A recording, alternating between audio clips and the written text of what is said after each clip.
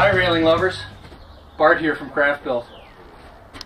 What we're looking at here is a job that was installed by a homeowner using our recently created frameless glass railing system. In this case, we have three post styles, our 2 1/4, which is what is being used here, our 3x3, and our 5 1/2. These glass adapters that we created are heavy gauge aluminum, CNC end caps, and this has all been tested according to the building code. Tested for horizontal load, tested for vertical load. Very important. In this case, the glass features a 2-inch radius on the corners. That actually adds quite a bit of cost to the glass. Now this is 1/2 inch thick glass. You could call it hockey rink glass.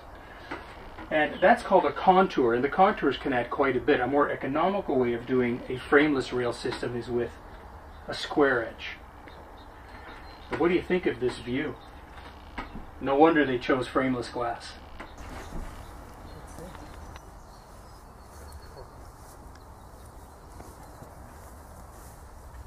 Here's a nice shot of that frameless glass railing system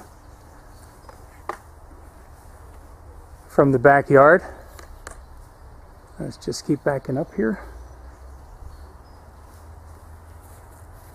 Fantastic.